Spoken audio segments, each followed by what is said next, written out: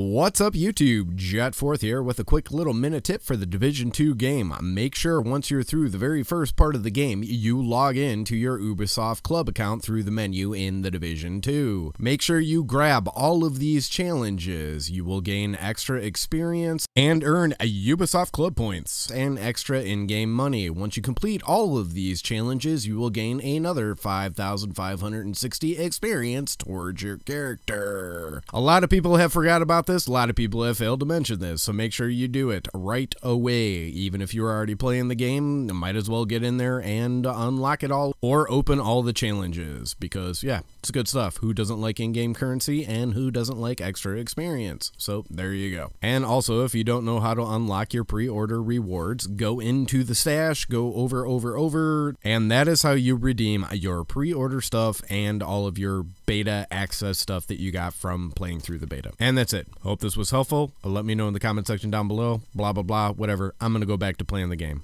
Peace!